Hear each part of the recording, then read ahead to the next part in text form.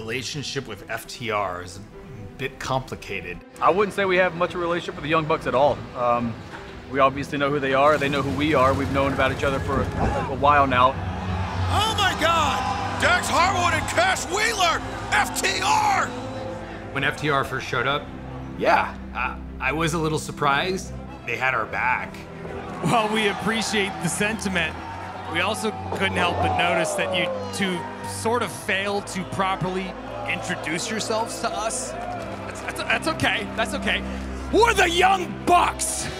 We've been carrying tag team wrestling solely on our backs for the past decade and a half. We're the best tag team in AEW. It's so nice to meet you. Finally. Oh, Butcher! The FTR's taking it over! Wheeler and Harwood! Who's this? What the hell's going on here? Everybody seems to think that they or us are the best tag team in the world. Nick and I have seen it our entire career. FTR is greater than the Young Bucks. It's like it's done like a stupid math equation, and we always roll our eyes and laugh. We have no doubts in our minds that we are untouchable when it comes to tag team wrestling. Here comes FTR! All four teams teeing off on one another! We will save the Young Bucks every time we have to, every time they get themselves in too deep. When we finally step in the ring with these guys, I want them to know that we made sure they were 100% and we ended them. Nobody's done what we've done in the ring, and nobody's done what we've done outside of the ring, and that includes FTR. Congratulations, you graduated from the kiddie table, but now you eat with the big boys. When it comes to FTR, y'all bit off a little more than you can chew.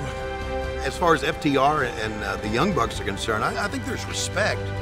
I think maybe there's also a little bit of... It's professional jealousy. Yeah, you could say I would that. call it. Because we talk heavy, we hit hard, and we are the absolute best tag team on this planet. They preach that their style of wrestling is the best wrestling.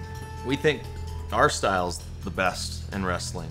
FTR, very well documented, they're more of a throwback type team. And they do a lot of things that are base things in tag team wrestling.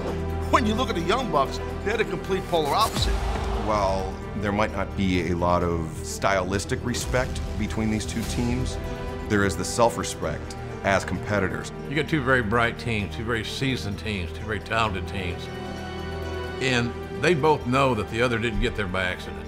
Yeah, I guess I respect the Young Bucks as athletes.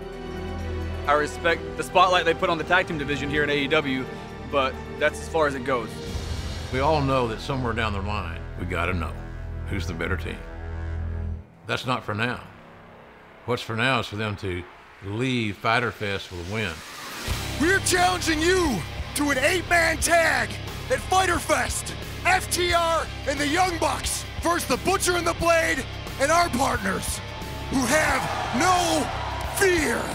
Pentagon Jr. Ray Phoenix returning to AEW, and now things are breaking down between the Lucha Bros and FTR. It's interesting if you think about why they all agreed to this match. We're businessmen, so if teaming with them and proving a point against a couple of guys that want to step up and put their nose in our business, then that's what we'll do. The Butcher and Blade and the Lucha Brothers, I feel like the reason why they want to get involved with the four of us is just to try to make a name for themselves. If we come out on top, your golden boys are gone. I really can't see any team ever in an 8-man tag match defeating the Bucks or defeating FTR. Don't sleep on the adversaries. Butcher and Blade, they're just big, rugged, nasty, athletic guys. I think the easiest way to put it is iron sharpens iron. Where the Lucha Brothers are speed and power combined. They bring in so many different elements, from fast-paced footwork to high-flying offense.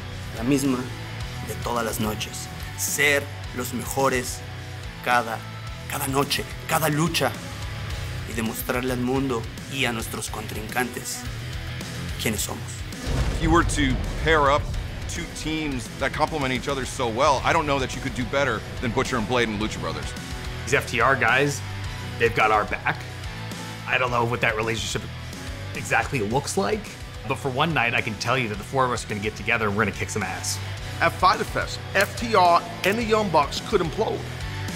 Will there be peace in the valley between those two teams? You'd like to think so, for the sake of the match. But I wouldn't want to bet my hat on it.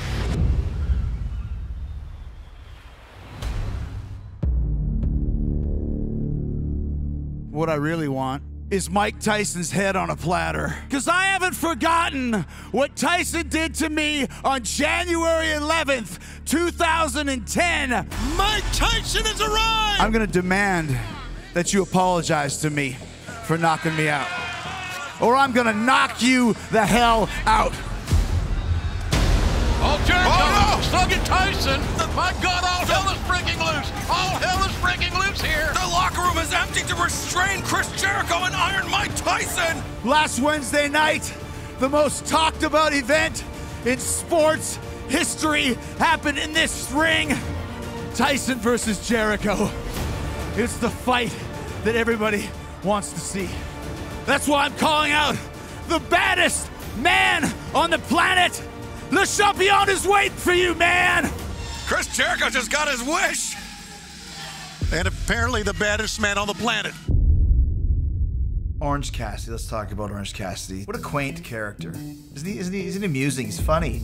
He's a funny guy in the show, and people love him because he's got such a laissez-faire attitude, and he just doesn't care about what's going on. He walks around, hands in his pockets, and he kind of kicks you a bit, and he won't take his shades off. Who wears their sunglasses in the middle of the day? Let me ask you that question. I don't have a problem with Orange Cassidy existing in the Orange Cassidy world, but when you invade Le Champion's world, then you've got a big problem, because I don't like Orange Cassidy. I think he's got a bad attitude. I don't think he belongs in AEW, and he definitely doesn't belong in the same ring as Le Champion. Putting Le Champion's hands in his pocket. Back from, oh, Hager swinging a miss, Jericho swinging a miss. Orange Cassidy is a very unique dude. I have to admit, when I first saw him, I wasn't impressed. I've changed my mind. I'm a big Orange Cassidy fan because he's different, he's unique. Oh, right in the head! Oh, the handle of the bat on the head. Jericho's got He's got bags of oranges. This could crush a man's skull. Oh! It's Jericho feeling like he's been shown up. As you can see, when he feels that way, you're gonna see the most violent side of Chris Jericho ever. Blood Orange Cassidy has just been juiced. Chris Jericho has been everywhere and done everything there is to do in the world of professional wrestling. Chris Jericho is the first champion. He'll always be the first champion of AEW. But I think he's the MVP of this company. Ultimately, Jericho has backed up his reputation with results. I don't overlook anybody. That's the reason why I've been on top for 30 years. And that's also why I wanted to have this match. Because I have a chance, an opportunity to impart this wisdom into the fat head of Orange Cassidy. Teach him the do's and don'ts of wrestling. The do's and don'ts of how to get to the top of the mountain. Orange Cassidy versus Chris Jericho at Fyter Fest. No problem. That's not just any cameraman, folks. That's Orange Cassidy! Orange Cassidy's here for retribution. Oh, Cassidy just charging! My God! And Jericho laying in shots! And he is trying. I've never seen Orange Cassidy like this. Oh! What a Superman punch! That could have broke his jaw. When we've seen Orange Cassidy inside an AEW ring, he's very cool, very careless, until he's not. Cassidy and Jericho are different as night and day. Two strong egos. I'm a big believer that this is going to be one of the surprise matches on the show.